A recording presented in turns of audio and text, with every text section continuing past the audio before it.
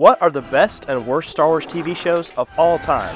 Well, in this video, I'm going to rank every single Star Wars TV show on a list from S to F tier. And at the end, I'm going to pick one show as the best of the best, raising it to S tier plus, and one as the worst of the worst, knocking it down to F minus. For your favorite show to not end up in F tier, it needs to be entertaining first and foremost, and consistently good and coherent throughout each episode. And since The Acolyte just came out, that seems like a good place to start. So, is it entertaining? Well, that's up to the viewer themselves, but for me, The Acolyte was not fun to watch at all. Aside from a select few fight scenes, like Kamir's duel with the Jedi, there wasn't much going for it, and with the constant interruptions and cuts to other characters, even the best moments lagged a little bit. Some episodes were literally just the characters walking around, which ruined the pacing and any potential for consistency with the show. Okay, but was it coherent? Not exactly. I mean, Ki-Adi-Mundi was aware of the Sith the entire time, but I guess he got amnesia and forgot by the time of the Phantom Menace. And then we get moments like this. Why did this rodent guy sabotage Soul in the middle of the chase? Whose side is he on anyway? And of course, we can't forget Disney throwing Darth Plagueis into the show only to look like a pedophile. I can only imagine how confusing that was for non-Star Wars fans. If you like this show, that's great, I'm happy for you. But objectively, I've got to put this show in F tier hell. The show that came out right before The Acolyte was Tales of the Empire, the sequel to Tales of the Jedi.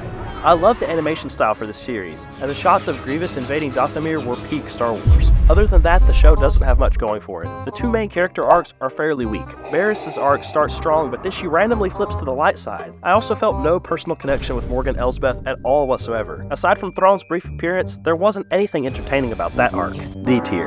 However, I really enjoyed the storytelling from Tales of the Jedi. Choosing to follow Ahsoka was an easy call, but Dooku was phenomenal. Dooku is just so underutilized in the movies and in the Clone Wars show, so it's great to see his character fleshed out a bit more. This one's an A tier for me. Speaking of the Clone Wars, let's talk about the Clone Wars show. More specifically, the Samurai Jack version from 2003. This series fleshes out yet another underrated character, General Grievous. It's probably the only piece of Star Wars content that really does Grievous justice. Not to mention that the scaling of this show is awesome. Each battle has thousands and thousands of ships and troops going into battle. I think it also depicts clones the right way. They're professional soldiers first and foremost. It's better for us fans if they're more emotional like the clones from the newer Clone Wars, but let's face it, troops bred for battle are probably going to end up more like these guys. There's really nothing wrong with this series, except that it's just 2D animation. It's going to join Tales of the Jedi in A tier. Unfortunately, there's a lot wrong with the Ahsoka show. It's yet another broken lightsaber expose. Sabine survives a stab straight through the stomach. Speaking of which, Sabine is probably the main issue I have with the show. She basically just picks up the Force. With almost zero training, she's immediately in battle, blocking shots behind her head. That's just bad writing. Sabine gets way too much screen time instead of Ahsoka, who's supposed to be the main character. Sabine also acts way different than she did in Rebels, and honestly I can say the same for many of the other Rebels characters that pop up in the show, like Ezra. The appearances from Anakin and Rex are just enough to save the show, bringing it up to D tier. There's nothing saving the Book of Boba Fett though. It may contain the single worst scene in all of Star Wars with the Vespa scene chase. Someone commented, "This is like watching old people on mobility scooters chase each other around the grocery store." I mean, who are these people? What are they wearing? This doesn't even look like Star Wars. It looks like some Disney descendant spy kid monstrosity. Boba Fett himself is also terrible. He's suddenly a benevolent leader and caretaker, nothing like his old self. Even Cad Bane, the only bright spot in the show, gets killed off. Sorry Boba, I don't know if I have the strength to do it, but I'm putting you in F tier. Another major problem with the show is that it's basically a gimmick using The Mandalorian. You have to watch Boba Fett to know what's happening in The Mandalorian Season 3. With the Book of Boba Fett setting it up, The Mandalorian Season 3 was doomed to fail. I'm ranking Season 3 separately from the rest of The Mandalorian because it just doesn't hold up compared to the previous two seasons.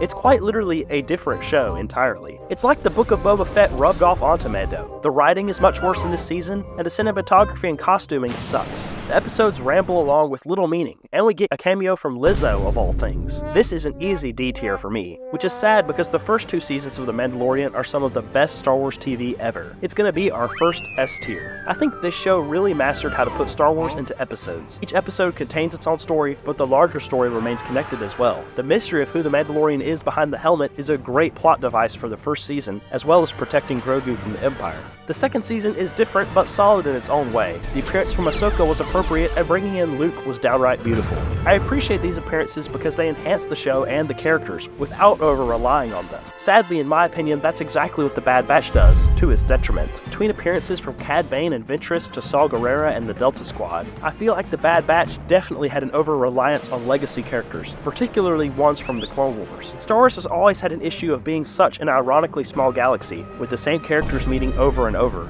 I wish The Bad Batch could have moved away from that and done its own thing more. And to its credit, The Bad Batch does do its own thing, and it does it well. Well enough to grant it a spot in the A tier for sure, but no higher. Okay, I'm gonna bet you haven't heard of this next show. It's called Star Wars Visions. What's it about?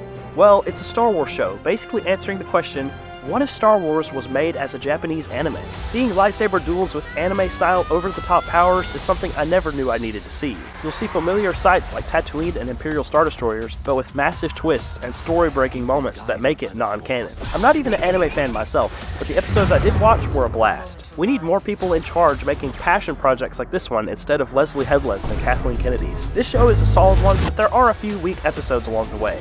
B tier. Another solid show that's beautifully animated is Star Wars Resistance. A lot of people balk at the title. Surely any sequels related content is gonna suck. In any other instance, they'd be right, except for this show. While it is geared for kids, the show does its job well. It stays in its lane. Instead of any cliches saving the galaxy moments, there's more down-to-earth, realistic challenges for the heroes. Surprisingly, there's very few appearances from important legacy characters, and the First Order barely appears until the second season. Like I said though, it is a kids show at the end of the day. There's a lot of annoying slapstick humor and extremely low-stakes kiddie themes that make the show hard to watch for me. Considering that's its purpose though, I can't complain. Resistance deserves a solid C-tier ranking. Nothing more, nothing less. Just because it's a kids show doesn't mean you can throw any conception of a good story out the window, which is exactly what Disney did with Young Jedi Adventures. Sure, it's a kids show, it's supposed to be dumb to an extent, but this show is just downright weird. Every main character in the show is a child. Essentially, kids are filling a Jedi Knight role, which is a little crazy. No masters in sight. Even the villains are children. One of the only adult presences is Yoda from the High Republic era, who is completely out of character. He constantly gives very non-Jedi-like advice in an attempt to portray real-life lessons for the kid viewers. There's also quite a bit of the Disney message with regards to sexuality being pushed with this one. I personally have no problem with that, but it's definitely odd for a show geared to preschoolers. Normally, like with The Resistance, I'd give a kids show a pass, but I can't with this one. Young Jedi Adventures belongs in the good old F tier. The Clone Wars, for example, started out as a kids show, and it was great. While seasons 1 and 2 had some weird childish moments, and the animation was often janky, it did a great job of developing relationships between the characters, particularly with Anakin and Ahsoka. I think those two seasons earn a solid B tier on this list. From season 3 onward, the animation improved drastically. Ahsoka's chin finally started to look normal, and we started to get Phase 2 clones as well. The show's themes became darker with each passing episode, which I really enjoyed. We got some of the best arcs in all of Star Wars, like the Umbara campaign, Maul and Savage on Mandalore, and the feud between Anakin and Rush Clovis, which is my personal favorite. The show is amazing because of how it builds up George Lucas's characters. The motivations for why and how Obi-Wan and Anakin acted in Revenge of the Sith feel much more justified. When rewatching the movies after the show, everything is enhanced by it. It also gives a role to lesser characters in the movies, like Jedi Council members Plo Koon and Kit Fisto. The Clone Wars gave us original characters like Ahsoka, Rex, Fives, Cad Bane, Ventress, and more Darth Maul. I could go on and on about the amazing characters, but most important of all, the show really brings the clones to life. They're individuals too, after all, with names and identities thrust into a war against their will, but they love their Jedi generals and serve them without question anyway. This is probably the easiest S tier of my life. To my surprise, we got to see even more of the clones in Star Wars Rebels. Rebels is an interesting case. On the one hand, it falls victim to the same problem that The Bad Batch had, bringing back Clone Wars characters like Ahsoka, Rex, and Maul. But overall, the show stayed focused on its main purpose, which was following the Ghost crew. Seeing Ezra mature through the show's seasons was very satisfying. Kanan displays a more realistic version of Kenobi. He's not perfect, and his flaws are relatable, but he still tries to be as good as he can anyway. His relationship with Hera is probably one of the best written real relationships in any media, let alone Star Wars. All in all, the show is just really one big family story, that being the Ghost crew, and it ties itself up beautifully. Oh, and I forgot to mention, the show introduced us to the Inquisitors and brought Thrawn to canon, so obviously I love both of those decisions. Rather than splitting the show up by season and ranking it that way, I'm just gonna rank it collectively. To be honest, the show had a rocky start, and I thought it did too much with Maul. I also really didn't like that Vader and Ahsoka met. I don't know, call me crazy, but I just didn't like seeing Vader being used as a plot device in this show. Anyway, that means Rebels is gonna go in the B tier. Darth Vader also got overused in Kenobi, but it was even worse than in Rebels. There's a lot to dislike about Kenobi. Reva is annoying as can be, the Grand Inquisitor survives a direct lightsaber stab, not to mention the incredibly incompetent bounty hunters being unable to catch a child running in the woods, or the incredibly dark scenery and shaky camera work for the duels. Everything about this show just felt like one massive, contrived nostalgia bait rolled into one, and they were so obsessed with the nostalgia themselves that they forgot how to hold a camera and write a dang show. The stakes are so incredibly low that there's nothing to care about. Of course, Vader and Obi-Wan will both survive after any confrontation. Of course, Child Leia will make it too.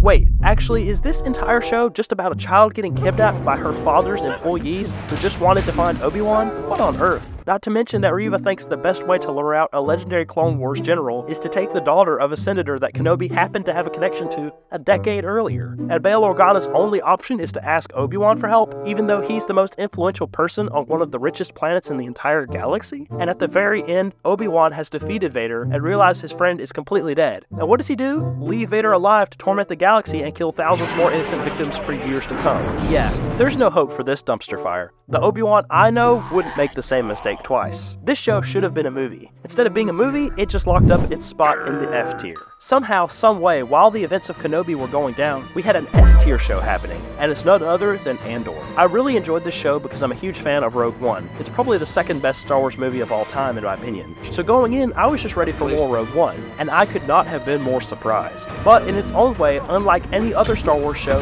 Andor is probably one of the best. A lot of the themes and plot elements in Andor are completely unlike Star Wars. There's a lot of realism in this show. Good characters do bad things. Bad characters have a lot of depth and relatable motivations. It makes the Empire make sense, especially for the average person. For once, unlike most Star Wars, there's a ton of nuance to everything. It also has one of my favorite arcs in all of Star Wars, that being when Cassian gets put in prison. I don't think I've ever been more invested in a piece of Star Wars content than those episodes. The writing and set design was top-notch as well, and I have to give credit where credit is due. Tony Gilroy is the man behind all of it. Disney better bring him back, because he's the only chance we have at any good Star Wars shows in the future. Now really quickly, I'm going to take us all the way back to the first ever Star Wars TV shows. They're two animated series called Droids and Ewoks. Only old heads remember these shows, so let me explain. Wait, so what does that make me? Basically, Droids is an animated show following C-3PO and R2-D2 on random adventures fighting for the Rebellion. Its companion show Ewoks follows the Ewoks as the Empire moves in to build the second Death Star. Both shows are extremely well animated, especially when considering they were made back in the 80s. They hold up really well today. That being said, the writing is very haphazard, like any 80s TV show. At the end of the day, both shows do their job well, which is primarily to entertain kids, but also bolster the overall story of the original trilogy as well. Both get to be in C tier. Alright, now that we've ranked every single show, which is the worst of all? We've got 4 F tier choices: The Acolyte, Book of Boba Fett, Kenobi, and Young Jedi Adventures. And the winner is, drumroll please, Kenobi. I know most of you are probably screaming, it's The Acolyte, but here's why I think Kenobi is the worst. For starters, The Acolyte is the first Star Wars show completely outside of the Skywalker timeline. It has no legacy characters other than the briefest of appearances from Ki-Adi-Mundi and Yoda, so for that, it has my respect. It may be a dumpster fire, but it is doing something that no other piece of Star Wars content ever has done. What about Boba Fett? Well, it heavily featured Cad Bane in The Mandalorian, which made the show significantly better than its friends in the F tier. And at the end of the day, Young Jedi Adventures is just a toddler show, so I can only hate on it so much. Kenobi, by virtue of simply existing, ruins a lot of what Revenge of the Sith and A New Hope tried to convey. Leia and Obi-Wan weren't supposed to meet at all, let alone Obi-Wan and Vader. If you consider Kenobi to be canon, then you just can't look at the movies the same. It makes everything so much worse. It also solidified Disney's plan for breaking the lightsaber, with multiple characters surviving stab wounds. Pretty much anything I can conceivably think about for the show sucked. Okay, I digress. Enough about Kenobi. Which is the best show? For me, it's a very close contest between the Clone Wars and Andor. That's because they're both very different shows doing very different things, but I have to go with the Clone Wars here. Personally, for me, it was a big part of my childhood. In the grand scheme of things, I think it's objectively a pretty awesome show, especially when you consider how many episodes got made. It only builds up the Star Wars universe, and it doesn't take away. Which Star Wars show is the best and worst in your opinion? Let me know in the comments.